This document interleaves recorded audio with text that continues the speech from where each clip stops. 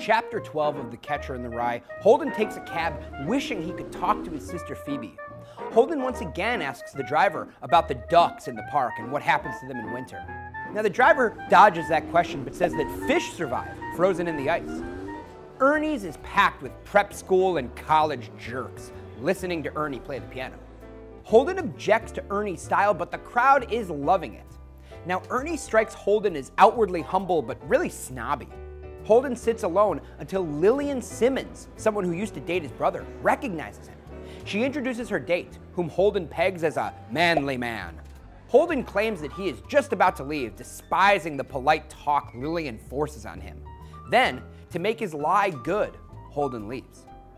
Lonely, quiet, alone, and lonesome are words that crop up in this and the previous chapter quite a bit. Holden feels stupid sitting alone at Ernie's. He can't stand the thought of returning to the hotel all by himself.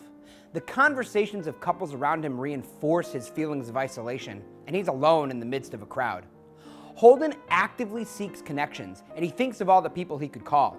He moves from place to place to be among the people and attempts to converse, but Holden is out of his element, too young.